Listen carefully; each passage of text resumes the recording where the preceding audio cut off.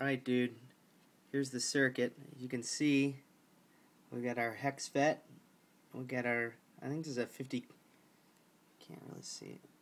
It's a 50K potentiometer. Got a bunch of resistors in parallel for the LED. I don't know, a 470, a 100, and a 149, I think. Here's our EL panel, our LED panel. We got our 5 volts. You see our stuff's on. Okay, so we're just gonna pull back here, stay right there, and I'm gonna go shut off the lights, and you'll see.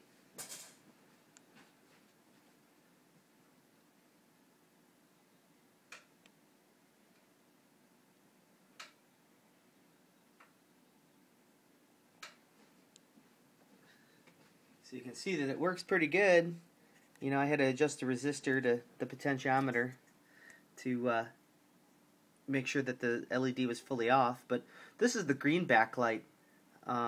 Looks like it works pretty good. Maybe what I'll do is I'll try the white backlight now too.